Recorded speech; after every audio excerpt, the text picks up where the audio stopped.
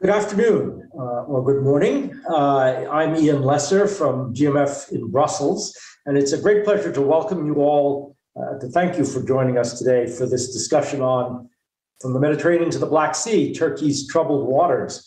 And to say at the outset, it's really a wonderful pleasure to be able to do this with Rome Med and with our friends at ISPI. We have a wonderful group of people with us to start off our conversation on this topic this morning. But just to say, the notion of troubled waters, I think, really maybe even understates the situation that Turkey and we find ourselves in. Turkey is obviously a leading stakeholder in Black Sea security, also in the Mediterranean. In a sense, I think the Ukraine conflict has taken us from a place in which the Black Sea, at least, was a bit of a strategic backwater. We could talk about that. The Mediterranean, perhaps a little less so, but still, the Black Sea, in any case, is now very, very central to security concerns on both sides of the Atlantic, and obviously to Turkey. Turkey is playing a very key role in diplomacy over the conflict as well. We'll see where that goes. But I think our conversation will also allow us to talk a little bit about the connections between the Black Sea and security in the Mediterranean, and maybe also the nexus between what is happening, broadly speaking, in Europe's east and in the south. These are no longer disconnected strategic spaces. I think they're connected in a more and more intimate way, but we get to talk about that. We've got a great group, as I say, to talk about it. I'm going to let our moderator introduce them to you, but I'm also going to thank ISPI again, but also introduce our moderator, who is Valeria Talbot, who is co-head of Middle East and North Africa Center at ISPI, and an old friend of GMF. It's great to be able to work with you again. It's great to have this conversation. Valeria, over to you. Thank you very much, Ian, and welcome also from my side to this virtual panel organized by ISPI and GMF in the framework of Rome Med Mediterranean Dialogues. Thank you to GMF, to all colleagues from GMF for their cooperation in the organization of this panel. We will focus this afternoon on the implication of the war in Ukraine on the Black Sea security, and we will see how these affect Turkey's foreign and security policy, both in the Black Sea region and in the Mediterranean. And we will see also the implication on Ankara's relations with NATO and the United States on one side and with Russia on the other side. I'm delighted to introduce our distinguished speakers. Mithat Çelikpala, Professor of International Relations at the Kadir Has University in Istanbul. Welcome. Stephen J. Flanagan, Senior Political Scientist at the RAND Corporation. Welcome. And Alina Inaye, Director of the Black Sea Trust for Regional Cooperation at the GMF. So thank you for being with us. So in these days, Turkey is under the spotlight for hosting peace talks between Russia and Ukrainian delegations. Indeed, Turkey, leveraging on good relations with both Russia and Ukraine, has emerged as the main facilitator between Moscow and Kiev and in trying to foster peace talks. So what are the implications of this war for Turkey at the geopolitical, strategic and the economic level? I would like to start with Mithat Çelikpala, and the question to you, Mithat, is how does Ankara look at possible changes in the Black Sea security and equilibriums as a result of the war in Ukraine? Mithat, the floor is yours. Thank you. Thank you, Valeria. It's my pleasure and honor always to be part of such a kind of a timely event. And it's also a pleasure together with colleagues and old friends to discuss Turkey and, of course, Black Sea and the Mediterranean. As Ian Lesser mentioned, Turkey is at the heart of Europe's east and south in terms of security, because, Europe's south means Turkey's south as well, and Turkey is part of this Black Sea security environment as well as the Eastern and Mediterranean security environment. Therefore, in the first round, as you asked me to, what's the Turkey's position in the north, and then in the second, I tried to link it to the south. And for this Ukrainian stuff, and Turkey had been actively pursuing a kind of a diplomatic solution to forestall a conflict since the war had broken between its two neighbors or partners to the north across the Black Sea. Those are Turkey's neighbors and partners, as you mentioned. And from the beginning, Turkey's initial reaction to Russia's attack on Ukraine was that Moscow's decision and stance were unacceptable, and Ankara rejected openly, and Turkey stood against any decision targeting Ukraine's sovereignty and conveyed a message to support Kiev. And this is very quick response, and it was the initial surprise for many regarding Turkey's attitude, very current attitudes, let me say. And subsequently, Ankara received Ukraine's official request to close the Turkish Straits to Russian ships.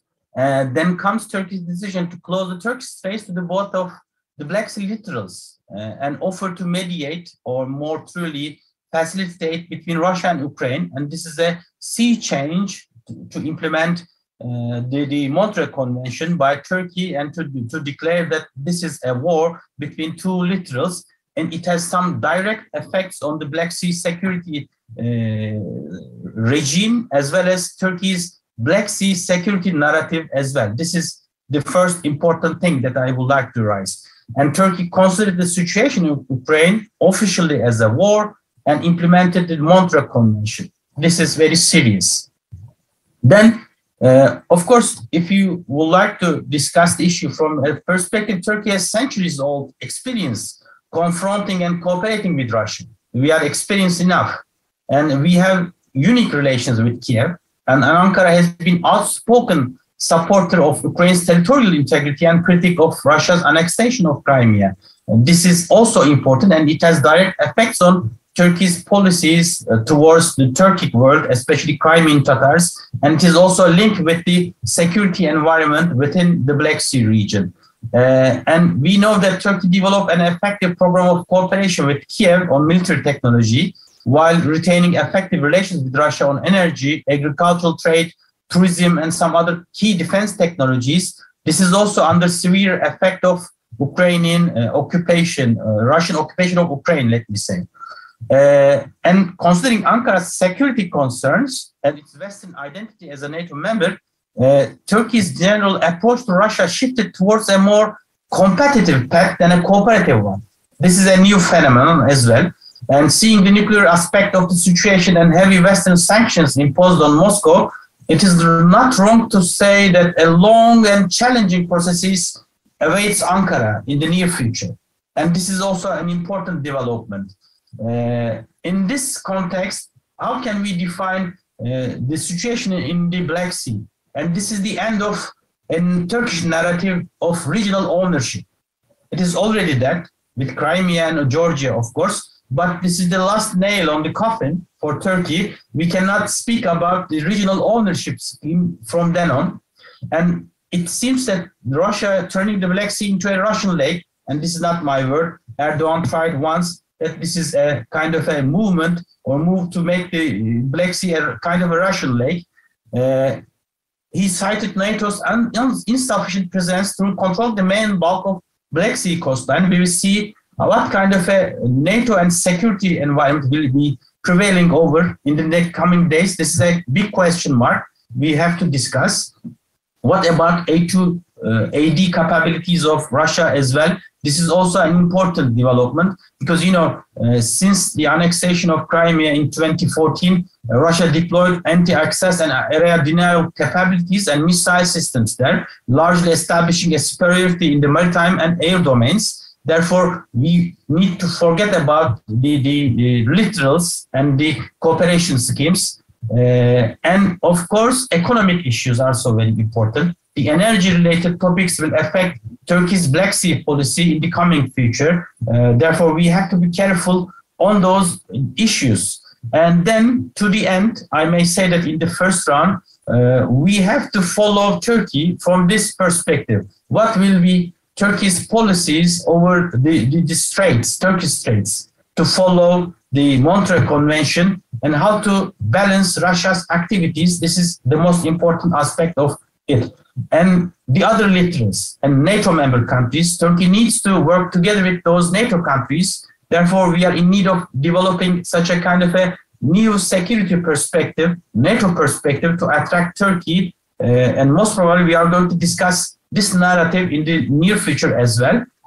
What about NATO's capabilities in the region and shortfalls? This is also an important thing because Turkey is the biggest actor in terms of maritime and of course land power capabilities to balance Russia in the region. How to attract Turkey to develop a new narrative together with the participation of other littorals that we have to concentrate on the near future. And it seems that some people and circles has just started to discuss those issues from this perspective in Turkey. The last word, of course, there are a couple of NATO and the US skeptics still in Turkey. Therefore, how to resolve those issues and to bring the parties all together, this is another issue. And I see the Eastern Mediterranean as a starter to normalize Turkey, to gain Turkey's, standard on historical stance as a NATO member country, a European power. And I'm going to give some details in the second round related to this issue. Thank you very much, Mithat. Very clear picture. You raised many important points and questions, and one of these relates to relations with the US and NATO. How is the war in Ukraine affecting relations between Turkey and its NATO allies? This question is to Stephen Flanagan. Please, the floor is yours. Thank you, Ms. Talbot, and I'll be happy to pick up echoing some of the points that Professor Chalikpala has already mentioned. But I think the first thing to say about certainly the war in Ukraine, Russia's invasion has highlighted in Washington and other NATO capitals Turkey's importance in maintaining security in the Black Sea, and Professor Chalikpala noted a number of the reasons why. Clearly closing the straits, albeit after the Russians moved key naval and amphibious capabilities in the Black Sea, I think there was a recognition in Washington and elsewhere that if it had done that before the Russians had actually attacked, it would have been seen perhaps as a declaration of war against Russia. But now hinting at broader restrictions, at tighter implementation of Montreux, as was discussed in the first presentation, I think that highlights another area where Turkey can play an important role going forward. But also it has maintained its security cooperation with Ukraine in the face of Russian pressure and objections. Turkey has continued somewhat this balancing strategy vis-a-vis Ukraine and Russia and NATO and Russia in the Black Sea, clearly seeking to demonstrate that by eschewing sanctions and harsh rhetoric towards Russia can play this role as a broker of peace talks while still being a loyal NATO ally in the region, and can still play an important role in long-term security in the Black Sea region. And I think there are some signs that this strategy, coupled, of course, with the unifying effects of Russian aggression, are having some impact. I would never have predicted that a joint proposal of France, Greece, and Turkey to undertake a humanitarian evacuation of the residents of Mariupol a few weeks ago So I think that's showing that Turkey, this role that Turkey is seeking to portray, that both being an interlocutor with Moscow in a time of great strain, but also being a loyal ally and seeking to play a role in enhancing longer-term stability. And it echoes some aspects of Turkish policy going back. One could think some of these same strains were evident during the Russian invasion of Georgia in 2008. Of course, before the war, Ankara had been casting its mutually beneficial defense, trade, and investment relationship with Ukraine as support for Ukrainian integration into NATO. And of course, this was an important, market for Turkey at the time when the Turkish defense industry, the presidency of defense industry, and others were in Turkey were under sanctions from the United States because of the S-400 purchase. But I think it certainly by no means has are all things forgiven in Washington in terms of lingering concerns about Turkey's relationships with Russia, particularly the defense relationship and the S-400. I think Turkey would still have to take some concrete actions on that score.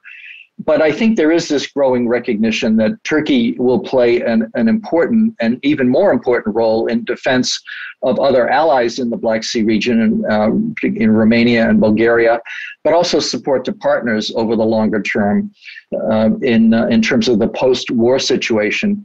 And it really does present Turkey, I think, with an opportunity to reset its relations with the United States and other NATO allies.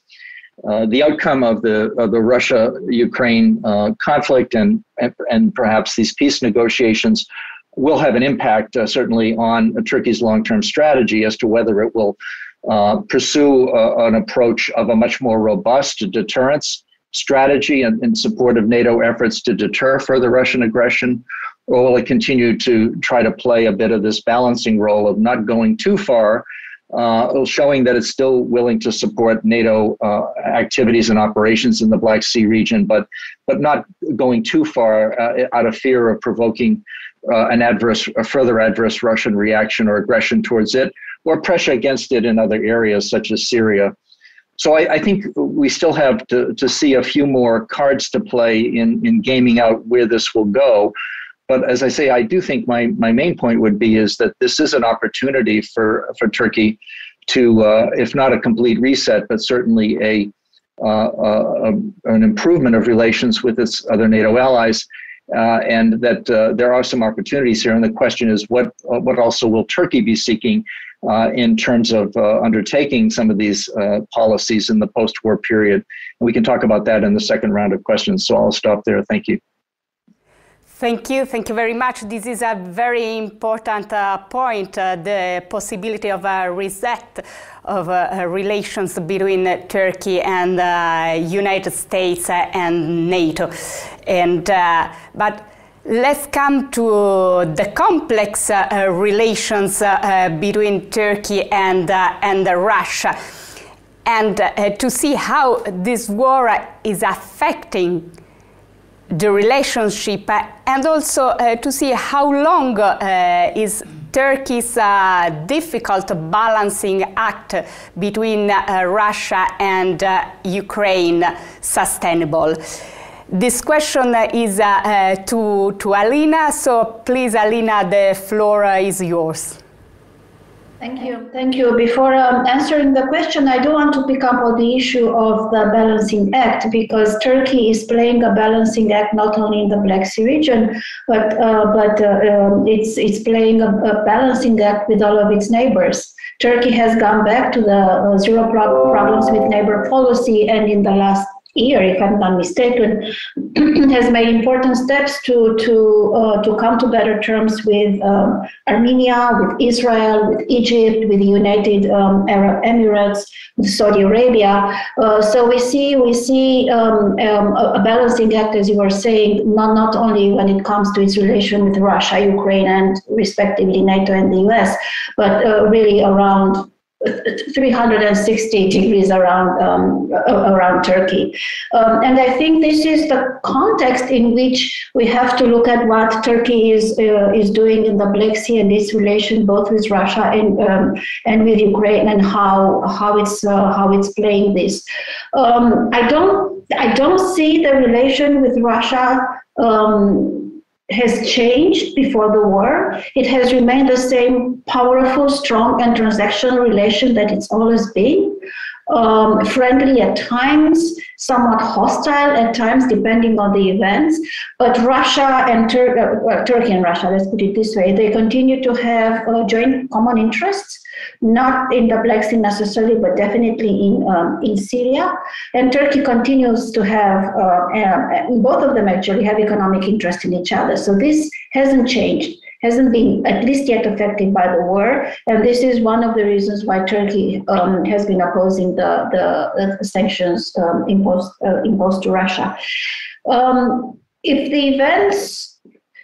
As the events unfold, rather, I see no reason why Turkey won't be able to play this balancing act between Russia and Ukraine, because this is the second part of your question.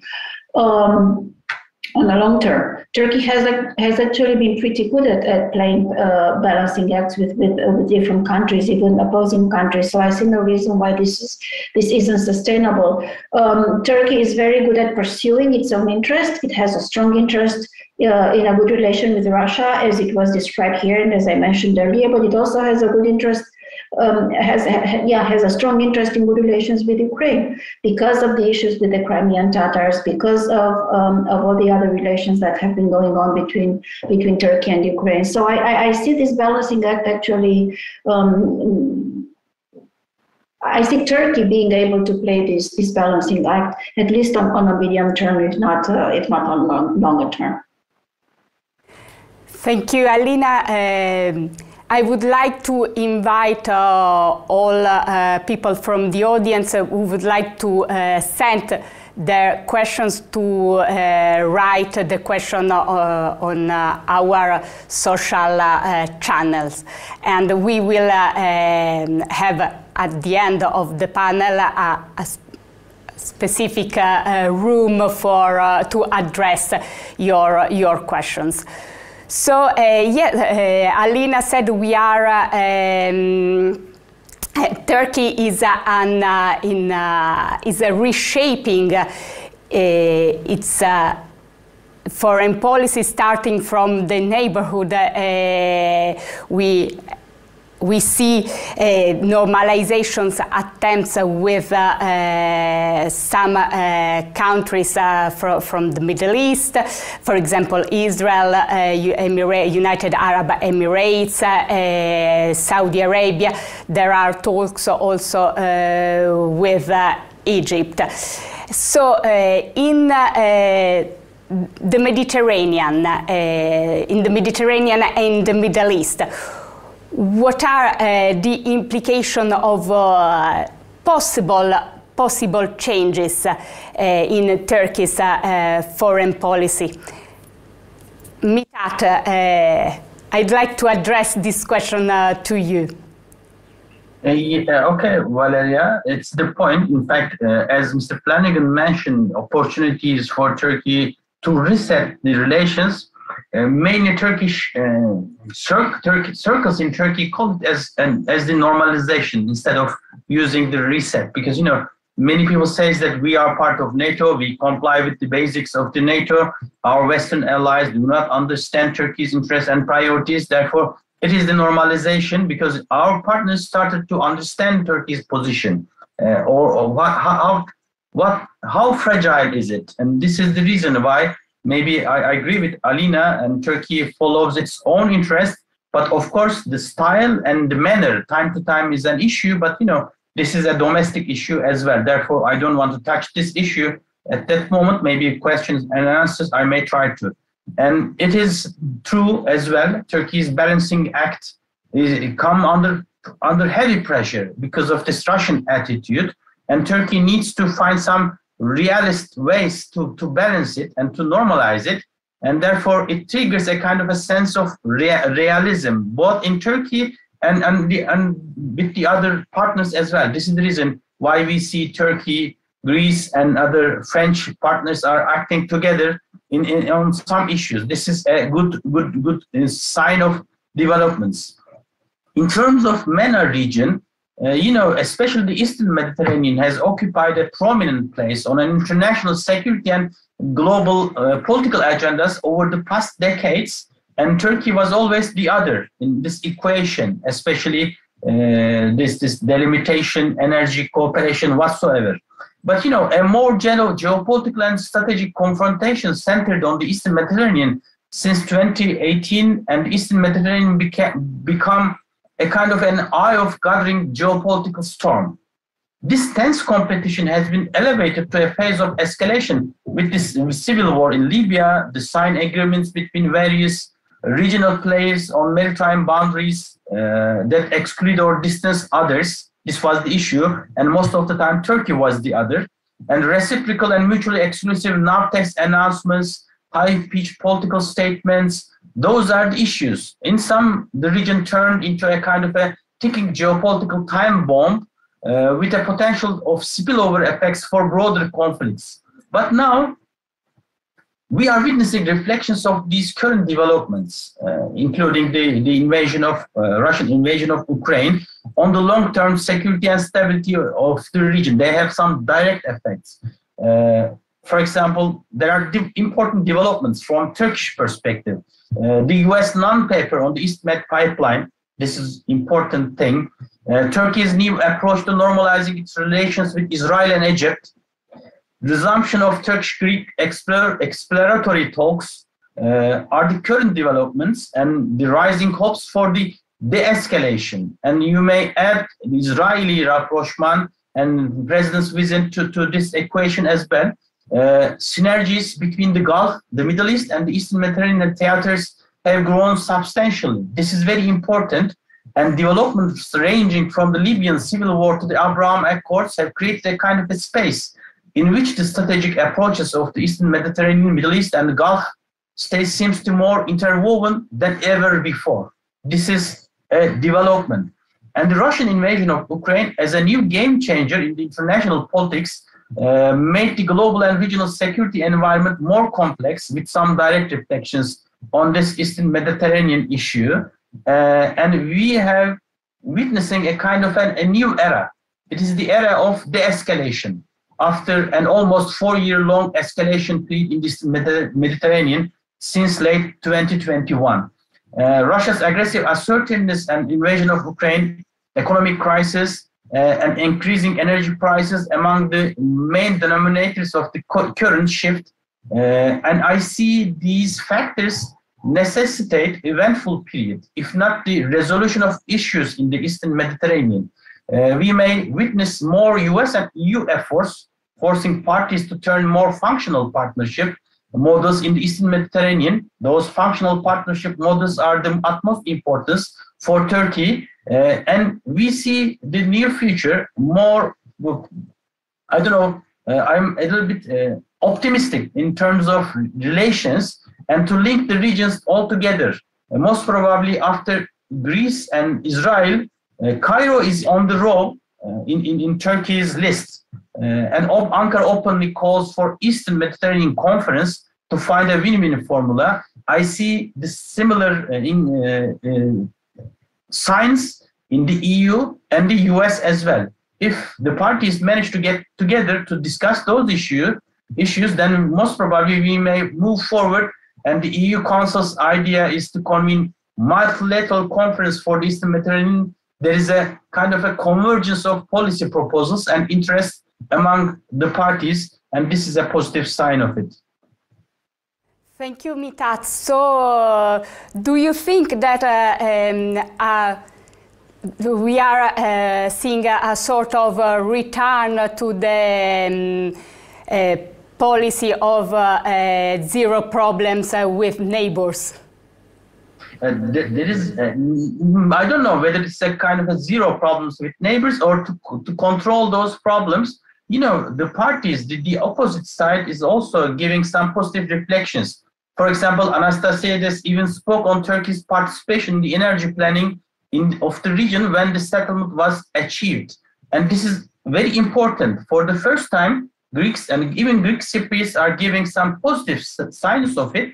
And I see Erdogan's tune or the narrative is getting more and more cooperative in terms of his political scheme. And we are going to the elections in Turkey. Therefore, whether it is a normalization or zero problem with neighbors, because, you know, zero problem with neighbors is an issue, not only in Turkey, but in our partners as well. But we need to define a new narrative, and it is the time, I guess, to define this new narrative. Thank you, Mithat. And I would like to know, from a U.S. perspective, how do you see these changes in Turkey's foreign policy, this cooperative attitude? Dr. Flanagan. Yes. Well, I think that it remains to be seen how Washington is perceiving this. There's still a number of developments that need to unfold. In the first place, it seems to me that in the face of the brutality of Russian aggression in the Black Sea region, Turkey's sort of prevailing strategy that it could take the lead more or less on its own, with some limited help from its NATO allies in managing security in the Black Sea region is not very viable. And particularly if Russia ends up controlling a good part of Ukraine's coastline on the Black Sea and the Sea of Azov, it would only enhance the threat that it could be posed to NATO allies and partners in the region. And so it could be that this would lead Turkey to take a more balanced approach to advancing its interest in the Eastern Mediterranean and the Black Sea. In other words, would it lead to perhaps, as it rebalances its own strategy to focus a bit more on threats in the Black Sea, might it lead to a less confrontational posture towards Greece and other countries in the Mediterranean concerning its maritime claims there? I think that's a question. I don't know that there's yet an answer. On the other hand, at the same time, I think there is a sense that as we watch the war unfold in Ukraine, the sense of Russia's the Russian military machine has taken a bit of a knock, and the sense that Russia was almost invincible in the use of its military power in the region is also coming a bit into question as it meets with this robust Ukrainian resistance. And is not, fully able to use all of its maritime power in suborning Ukrainian territory. So it may be that there will be a sense in Turkey that, well, perhaps Russia isn't so formidable, and that we can still play this role of taking the lead for NATO, even as we try to avoid a further use of Russian military force against our interests. Another factor that will also, I think, impact Turkey's approach to Black Sea security may be how it develops its own energy security posture. Development, if it does continue to develop the energy, the gas finds that it has on its own Black Sea coast, and tries to wean perhaps itself from dependence on Russian imported gas, that may also play a role in Turkey's strategy. And I think in terms of NATO, NATO certainly recognizes that the Turkish armed forces, as Professor Çalıkbağ, remain the second largest in NATO overall. There's a recognition that the Turkish Navy is undertaking a sizable modernization effort under the National Ship Program, 15 ships and submarines being planned, including this Anadolu, this very large multi-purpose amphibious ship that will provide improved power projection capability. So Turkey could play this more important role, both in ensuring Black Sea security for NATO allies and supporting partners, but also playing a role, potentially a more constructive role further afield, including in the Gulf and in parts of the Mediterranean. But again, that remains to be seen in terms of a number of policy decisions. But then there's sort of the question of, well, what might a Turkish government, either under President Erdogan or a future government, want for taking this more constructive approach, or a more constructive approach in the Eastern Mediterranean, or a firmer stance against Russia in the Black Sea? Certainly, I think that some lifting of the restrictions that are currently in place, the sanctions on Turkish defense industry and restraints on security assistance. Turkey has, as you know, been seeking support if it, having been excluded from the F-35 program, it sought to achieve some support from the United States for modernizing its existing F-16 fighter program. And upgrade and perhaps procuring some additional. But it might also want to see itself reintegrated into the F-35 program, particularly if it plays this more constructive role in regional security. NATO has made this decision now to establish these additional presence in Southeastern Europe, the battle groups both in Romania and Bulgaria. Turkey had been contributing to the headquarters staff of the Southeast European, the NATO Southeast European Brigade in Romania. Would it take a role in supporting that going forward? That would be another indicator of the kind of posture that Turkey wants to play in being this reliable or casting itself as this more reliable ally and a less difficult ally in promoting security in the region. So again, I don't have any firm answers yet, but certainly a number of questions and opportunities that I hope we can explore in the question and answer. So thank you. Thank you very much. And I turn to Alina to ask what could be the consequences of changes in the balance of power in the Black Sea on regional cooperation initiatives. Yeah, I have to start by admitting that regional cooperation initiatives in the Black Sea have been traditionally weak. But that wasn't only necessarily because of Russia's opposition to these initiatives. Turkey from time to time was opposing them as well. And in general, it just been the dynamics of cooperation around the Black Sea and in the Black Sea has been very different from the dynamic of cooperation, for example, in the Baltic Sea, where the littoral states are much closer in cooperating with each other and in coming up with joint initiatives. Would the change of balance of power change these dynamics? It depends. It depends on what kind of solution to the conflict we are looking at.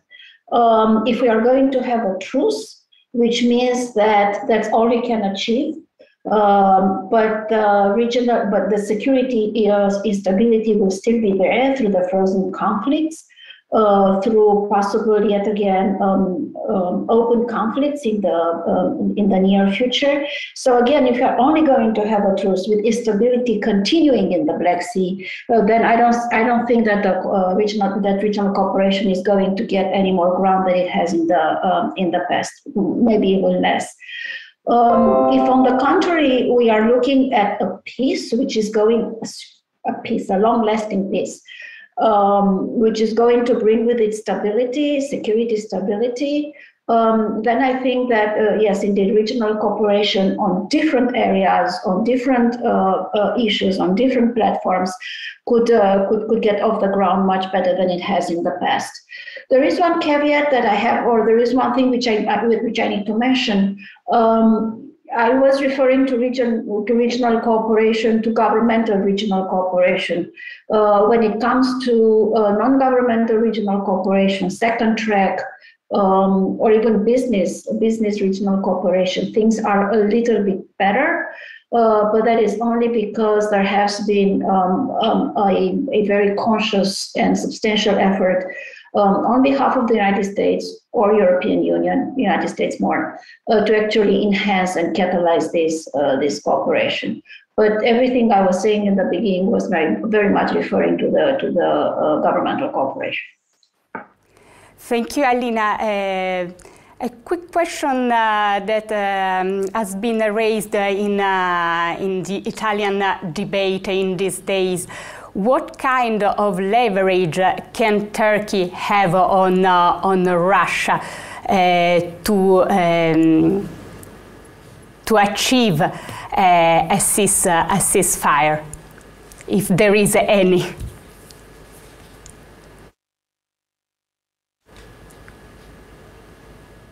I don't know who this question is referred to? To you, please. No, okay.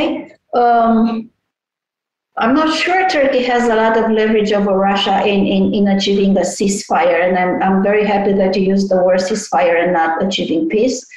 I think President Erdogan is doing everything that he can to offer this platform for negotiation, but I cannot see at this point, and Mithat, Stephen, please contradict me if I'm wrong, what leverage Turkey can actually have on Russia to convince it, persuade it to ceasefire. But again, I would be very interested myself in what Mithat or Stephen would have to answer this question. Please, Mithat and Steve.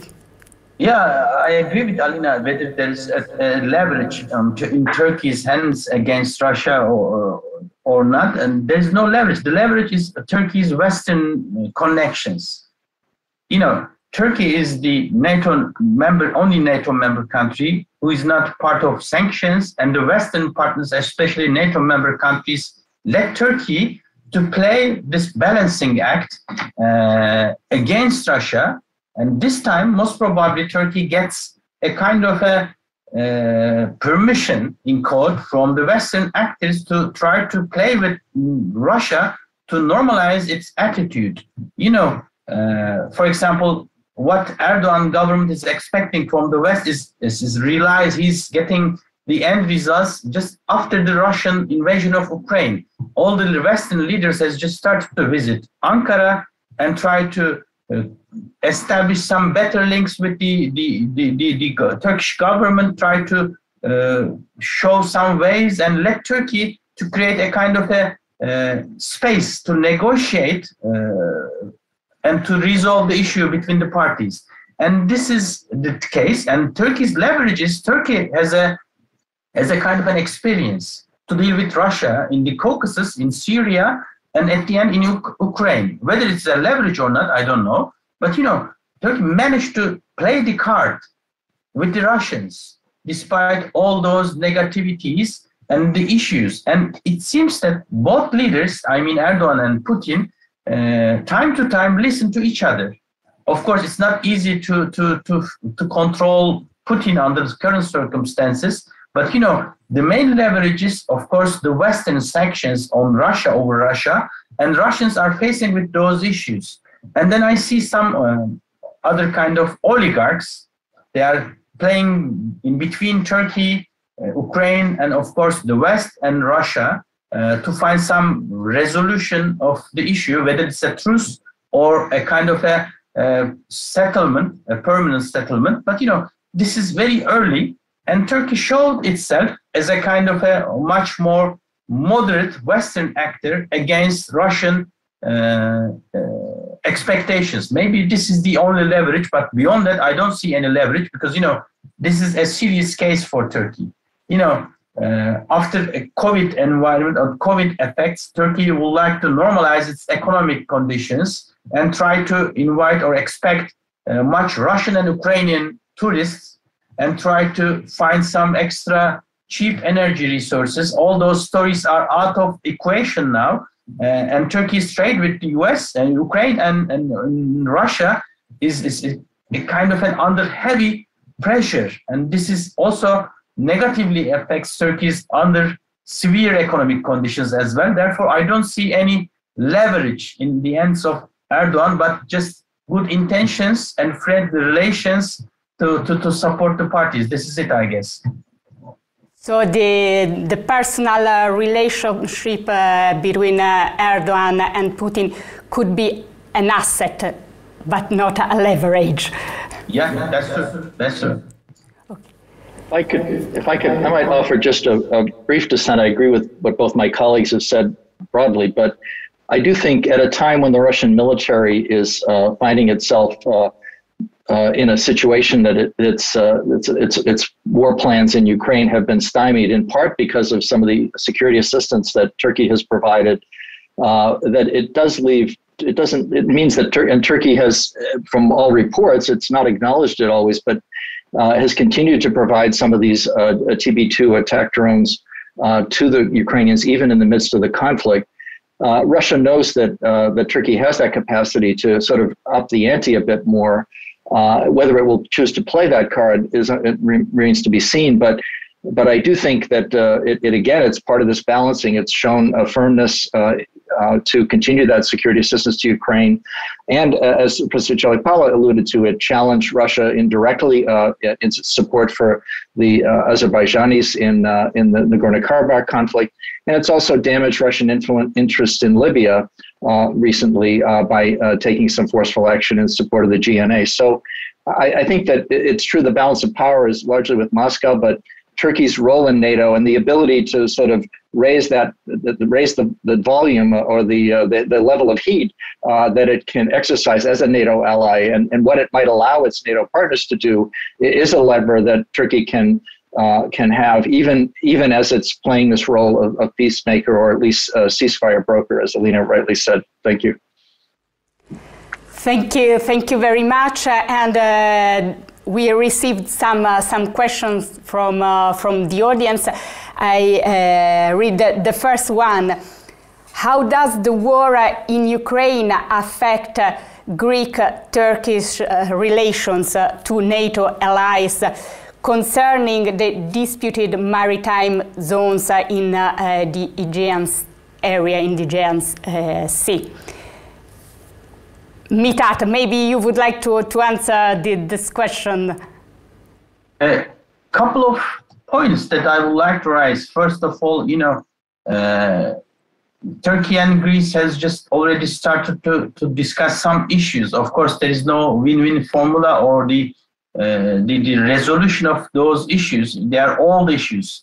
Maybe the Turkish-Greek reconciliatory talks can be considered an early promising issue, and more than that, this is a crazy environment, and it works negatively.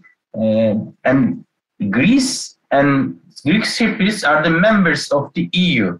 Turkey is not, and under such heavy conditions, this membership affects both of those countries' policies and stance. But on the other hand, Turkey is a negotiating partner. Therefore, try to bring Turkey in a much greater bubble to discuss different issues. And therefore, any kind of an issue, bringing the parties together under the circumstances of a joint threat, which is Russian expansionism in this case, affects very positively. And then from then on, most probably, we may get together.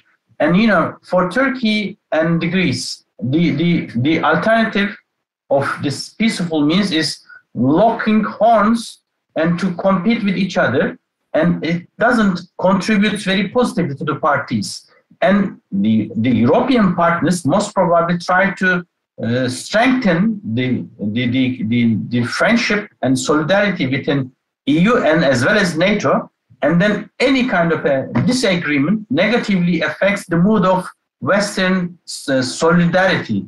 And then the parties most probably may decide to locate Turkey in this equation. And if the Greeks started to locate Turkey as a partner and friendly country and start to negotiate those issues, most probably it may affect very positively. And there are some ways and means. We have an experience in 1990s, late 1990s. In 1999, with the support of European and US, especially, Turkey and Greece kept together and has just started some warm relations. Therefore, the environment is suitable now, and then we may forward from this point of view. This is the effect of Russian aggression, and the parties has just started to get together and try to find some positive ways. They do not want to be another headache to other partners within NATO and the EU. This is the case, maybe.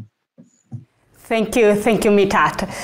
There's another question. To what extent could the economic impact of the war in Ukraine affect Erdogan's domestic popularity and its difficult balancing act with Russia? Alina, this question is to you.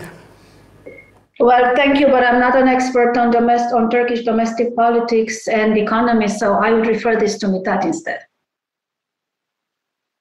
So, Mithat or maybe, even Dr. Flanagan.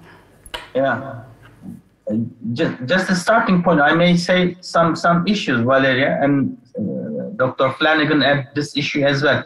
You know, Turkey is under heavy economic conditions, you know, especially parity is very negatively affecting the ordinary people, and energy prices are at the center of this issue. More than that, the food security is under heavy threat just because of the war. Turkey's trade volume with Russia just increased how can I say, 2010-2015 period. It's around 32 billion US dollars. And Turkey's trade volume with Ukraine is around 10 billion US dollars. And it stopped very quickly. We have no trade at all with Ukraine. And we lost this amount. And Turkish-Russian trade volume decreasing very severely. And this is also a concern for Turkey. And we don't know the nature of sanctions in the coming future. If it affects the energy-related issues, then it may have some serious effect on Turkey as well. And we need to think this nuclear condition and nuclear facility as well. And Russians will finish it next year, and most probably they're expecting to be operational at the end of 2023. And it's also a domestic issue for Turkey. More than that, Turkey is expecting more tourists, double from the last year. And the first two countries who sent tourists to Turkey, the first one is Russia, and the second one is Ukraine. Under heavy conditions of the war, it's almost impossible to attract those tourists to Turkey. This is also an issue. And therefore, we are losing the environment, and Turkey needs to spend huge amount of money for the security needs. And we know what's happening in Syria, in the Eastern Mediterranean, as well as in the Caucasus. And the addition, which means the Black Sea region, to this equation ruins Erdogan's economic and financial plans as well. And under those circumstances, it's almost impossible to attract foreign investment in Turkey just because of the war environment. This is also another negative effect of the war on Turkish economy. These are the first points that I may raise, and maybe Mr. Flanagan as well to add some issues from the economy perspective. I think Professor Çalıkbağ covered those the key points very well. I was going to just speculate, though, on the loss of the Ukraine market and investments for Russia, for Turkey is critical, and in terms of its long-term recovery. And I've been musing as the peace, the discussions on the ceasefire go ahead in Istanbul, that whether Turkey might also see this as an opportunity to play a role in the reconstruction of Ukraine over the longer term, that its solidarity with Ukraine during and before the war, its concerns about other investments and some mutually beneficial activities, not only in defense industry, which I think was very much a mutually beneficial relationship before the war that Turkey has now also lost, but other aspects of cooperation that could be important to both Turkey's economic stabilization and the reconstruction of Ukraine. So that would be an interesting area of activity to watch. And of course, Turkey wouldn't necessarily have the resources, but if there were some major international assistance program, including perhaps from states outside the region, not just the EU and the United States, for reconstruction of the damage in Ukraine, that could provide Turkey with an opening that it could say that its knowledge and capacity in the region could be applied as an effort at enhancing longer term stability and economic recovery in Ukraine. Thank you. Thank you very much. We have time to take two more questions from the audience. And the first one relates to the energy cooperation between Turkey and Israel. And the question is, how viable is this energy cooperation given the political notes that still exist between Israel and Turkey? And considering also Cyprus' opposition to this issue. would like to pick this question?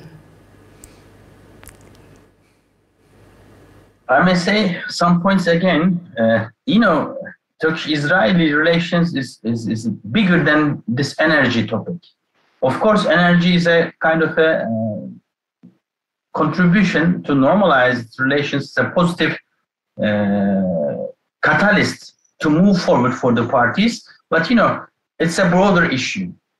Turkey is in need of energy resources like the other European countries and nations. Of course, for the moment, Russia is a partner and Turkey has good relations with Azerbaijan, and so there's a possibility to have Iranian gas, as well as if the conditions are suitable, we may attract Iraqi and the other options as well. But, Eastern Mediterranean in general, not only Israel, but Egyptian and of course Cypriot resources are very important for Turkey to diversify Turkey's energy mix and to support Turkey's economy. I don't know whether they are going to be cheap or much more resourceful, but it's not easy. But Turkey needs Israel and other Eastern Mediterranean partners to cooperate with, not only for energy resources, but to normalize its relations with the other actors as well. Because tense Israeli-Turkish relations affects Turkey's relations with the US and the EU as well. Therefore, energy may be a kind of a starter, as it was a kind of a starter to conflict with the parties, for Turkey to normalize and to cooperate for the further developments. But, it's not only an enough topic or the issue to normalize the both parties' relations, but it's a good start or a catalyst to start with. It's a good start, and it's energy is a hot issue in this day, above all for Europe. So the diversification of energy supply is a crucial issue for European countries at this very moment. And that's why Eastern Mediterranean gas resources are emerging as crucial, as a good alternative for Europe. Although, for example, the project, the East Med pipeline, was considered not viable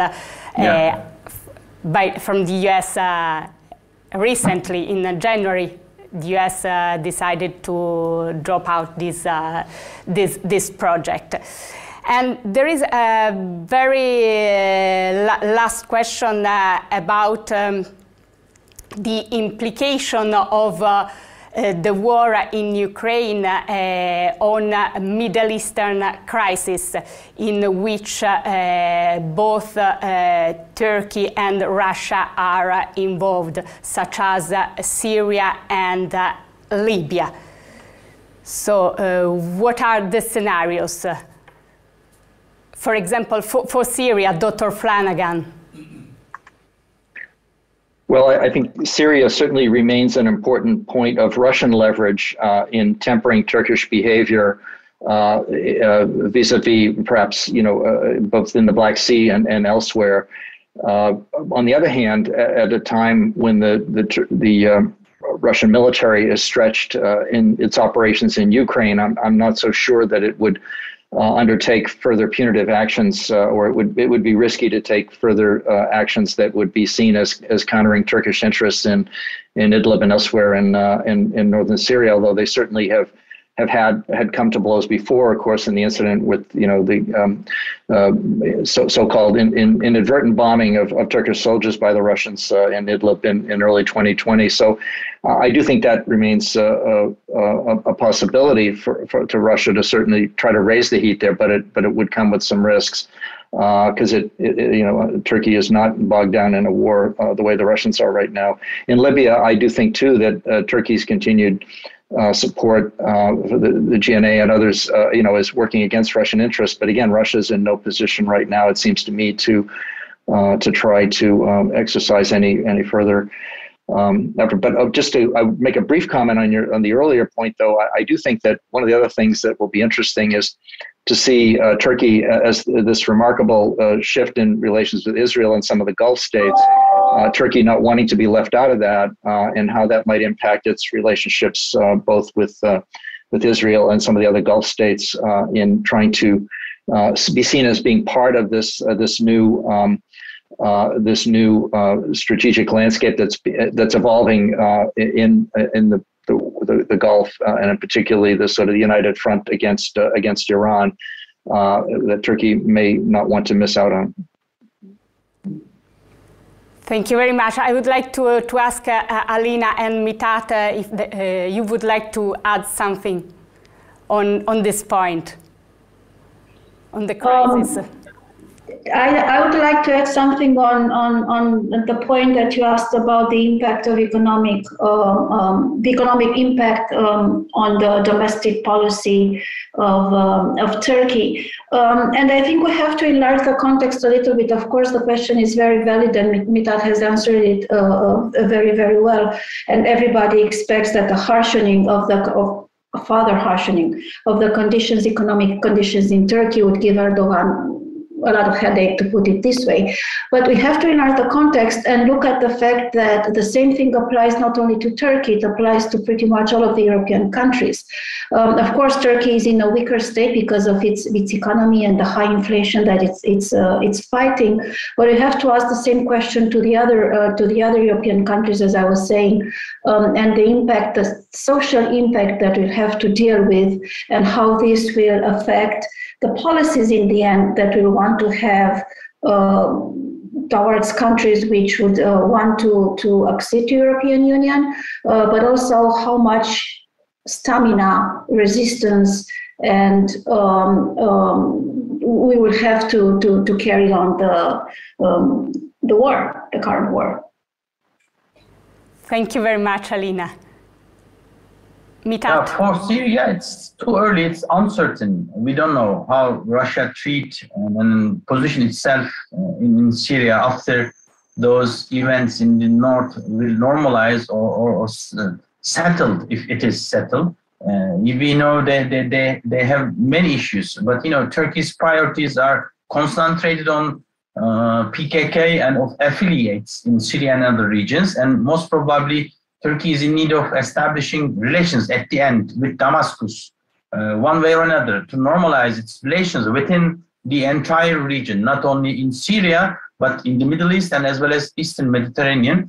And this might be a part of it. And there are rumors, at least some signs that some lower level contacts are prevailing over. And if it works, then there is no need to have Russia. And for Libya, most probably Turkey prefers to work together with the European partners and the US.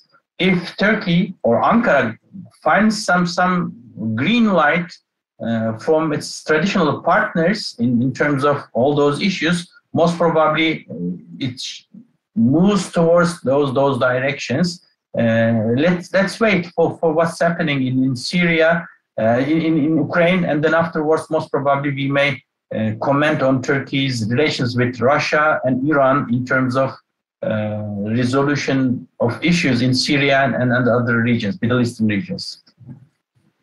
Thank you very much, Mithat. So we will organize another panel, another event to discuss about this. We get to the end of this very interesting discussion, and I would like to thank you for your insightful contribution and analysis. I wish you a very good evening, and thanks again for being with us this afternoon. Thank you. Thank you very much. Grazie.